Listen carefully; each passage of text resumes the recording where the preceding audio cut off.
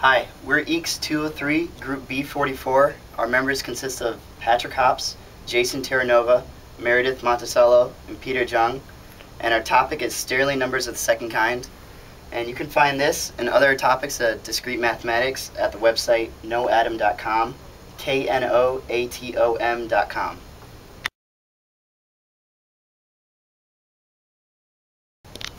Stirling number of the second kind is the number of ways n-labeled objects can be placed into k non-empty unlabeled subsets, as represented by this equation.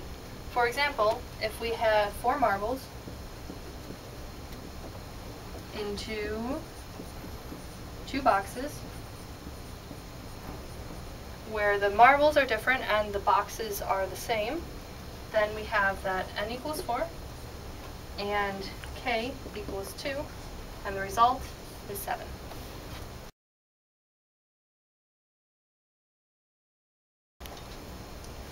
Alright, so Stirling numbers say that we can put n objects into k non-empty boxes. But what if we say that the boxes can be empty?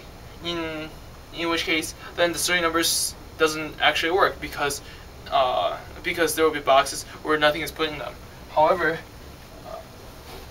if we make an alternate version of the Stirling number, in which case we manipulate in some ways the Stirling number, what we can actually do is for k boxes, we say that we put n objects into k boxes first. So that would be the Stirling number of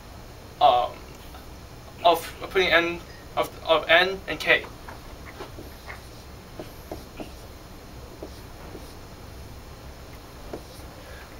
And then what we do is we see that one of them can be empty, in which case we're going to only have n minus 1 boxes. So for this one, we're going to say that it's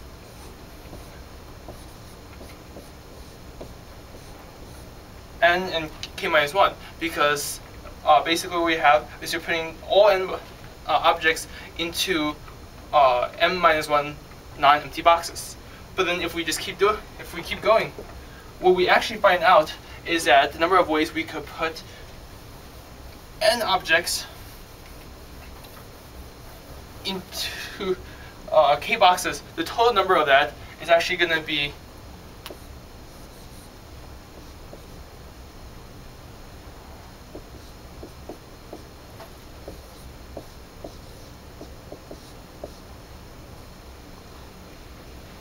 and what you can see here is that we're assuming the number of boxes available, aka the number of boxes that aren't empty, can be anywhere from 1, which is everything is put into 1 box, to k, in which everything is put into all k boxes.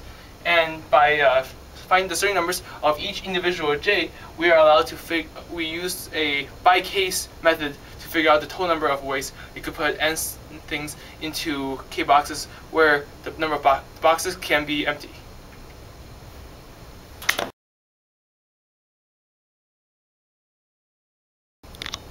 So what we're going to do now is we're going to be doing a more applicable example. So assume that we are sheep farmers, or shepherds, yes, and we have 6 sheep, and we only have 5 cows, and we're trying to figure out how many ways we could put the sheep into the cows.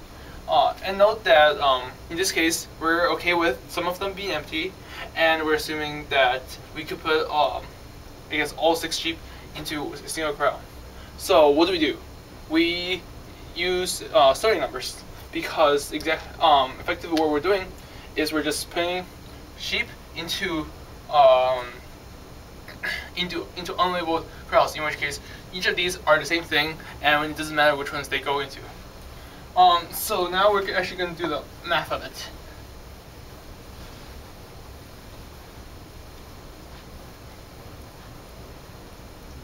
Oh, and also we're assuming that each of these sheep is labeled.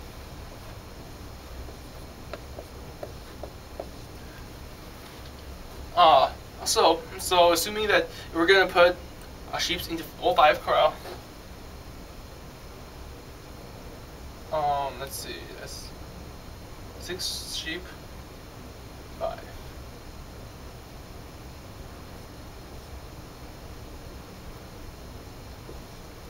All right. So if we have if we're going to use all 5, I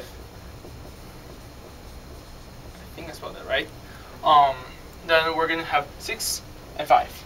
In which case, if you apply the giant formula, it's actually going to turn out to be 15. Next, we're going to assume that one of the corrals is empty. In which case, it's actually going to be putting 6 sheep into 4 corrals, because there's 4 that aren't empty, and that's going to be 65. And then we do it for 3.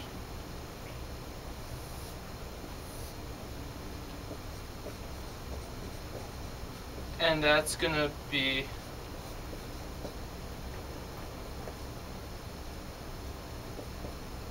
90. And then we're going to do 2.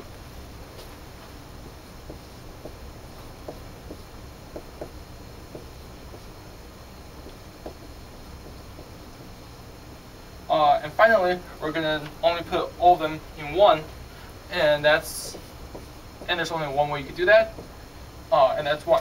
And it's 1 because none of the corrals are labeled.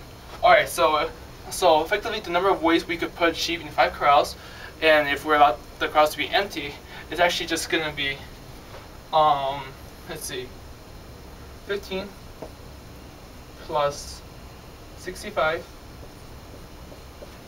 plus 90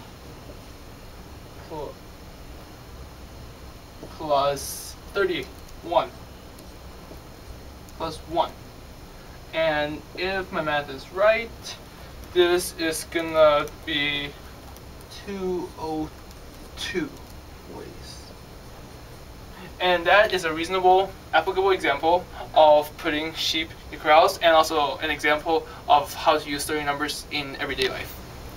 This concludes our presentation on Stirling numbers of the second kind.